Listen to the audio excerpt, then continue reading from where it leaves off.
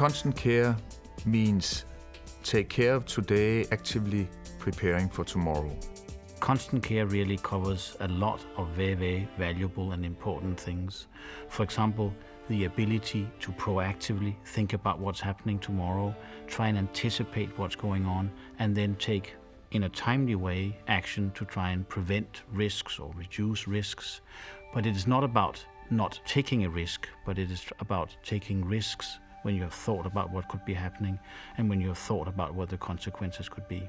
Innovation very much, to me, is part of constant care, making sure that we look for new opportunities, make sure that we look for opportunities that can build our company for the future. There's been a tendency in the past to concentrate on today, and not enough time have been spent on the future, and that includes me. I haven't spent enough time on the future, and that's why it's so important to give that signal.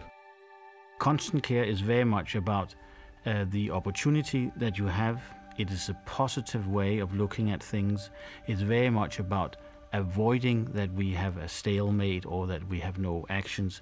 It's, on the contrary, very much about what should we be doing proactively to find the right way of doing things and continuously have the success.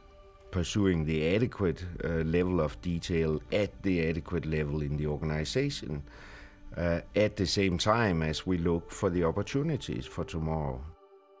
We will take risks, but we have to weigh what the risks are. We need to look into whatever the individual decision requires in terms of risk analysis, but then make the risk analysis, make a decision and move on.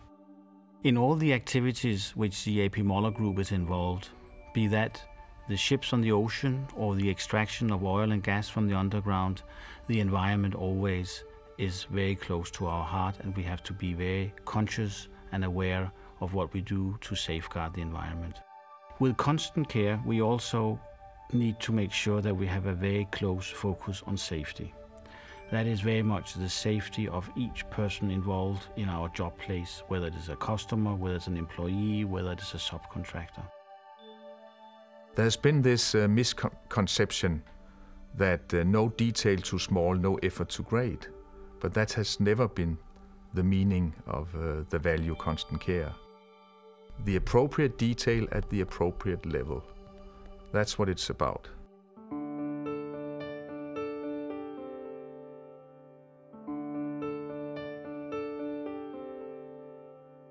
Humbleness means listen, learn, share, give space to others.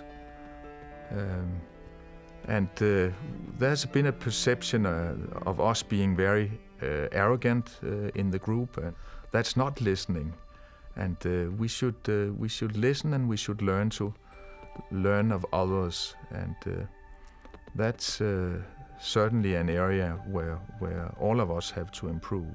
Learning from competition, always looking out for what competition do, that they do better than us.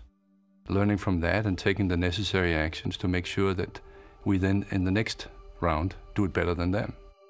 Well, humbleness is also putting we before I. It's about trust and empowerment. We have to trust our people more.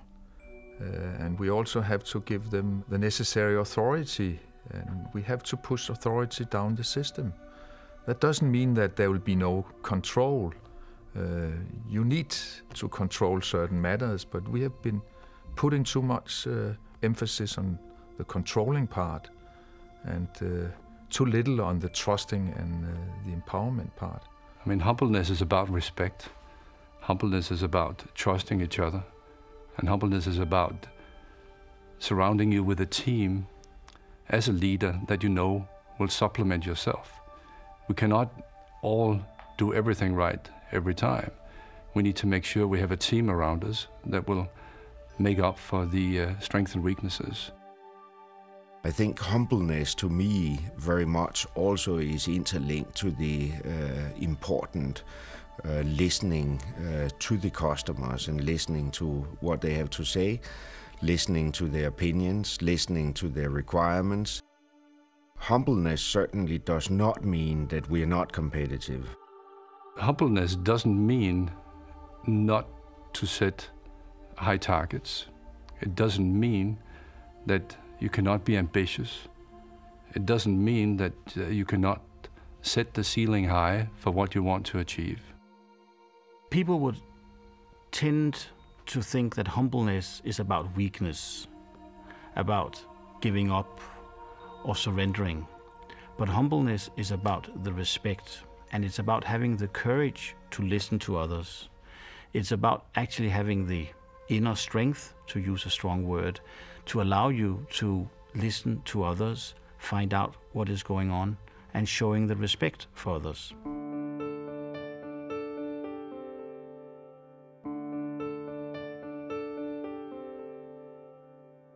The interesting part on uprightness as a value is that it's a little unique. It's easier to find words that everybody is using, but this is special. But it boils down to that our word is our bond. Uprightness to me, that means that we are honest, we are straightforward in our dealings, both with customers as well as suppliers and other stakeholders, but also in the team. Many words spring into mind: fairness, decency, honesty, integrity. Doing the right thing, being honest about what you do, also being honest about who you are, being upright about appraisals. When you speak to colleagues and you speak with colleagues, when you engage in teamwork, being upright about what your opinion is, express it with respect, but express it the way it is. If there are issues that need to be improved, and normally there are issues that need to be improved, then we have to speak out. We have to talk about it openly, honestly. And quite frankly, most people, they enjoy that much more, also on the receiving end, than the opposite, where you just get a lot of nice words, but not so much you can take with you away from that appraisal. We cannot have an environment where people do not dare to bring forward mistakes. The first mistake is often the cheapest mistake, and we must have an environment where people can bring forward to their leaders that I made a mistake, this is what I suggest we do about it. You debate it, you take your actions, and then you move on.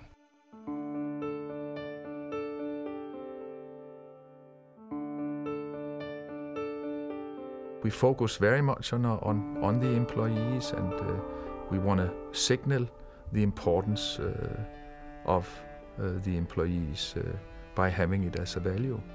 When one thinks about this as a value, and when one thinks about what it is that make AP Moller Maersk so unique, it is very clear that the employees is the particular value that really make that difference. Our employees, that's probably the most important asset that we have. It starts with employing the right people, selecting the right people, putting the right education programs in place, and constantly developing them to make sure that we groom the future leaders of the organization. We have a lot of fantastic hardware in our activities, but behind all of this, that is always the employees that make it all happen. And this is why employee is an extremely important value to us.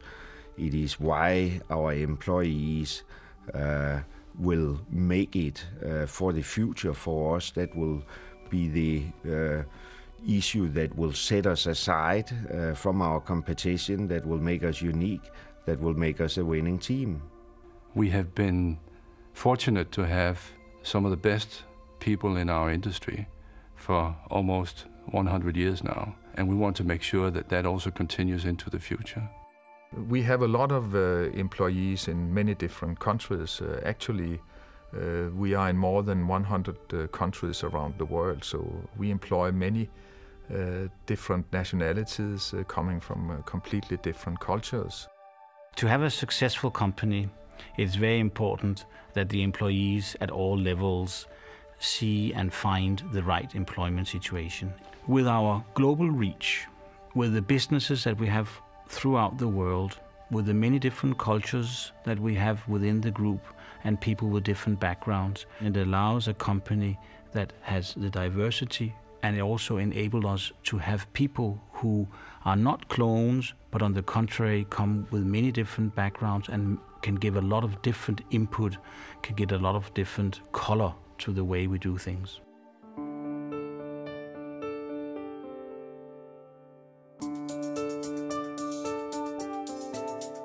Our name has been earned through a lot of hard work by all the people that have been engaged in AP Moller and AP Moller Maersk for such a long time. Service, quality, reliability, and many other virtues. So we must protect our name. We must know, and our employees must know what our name stands for.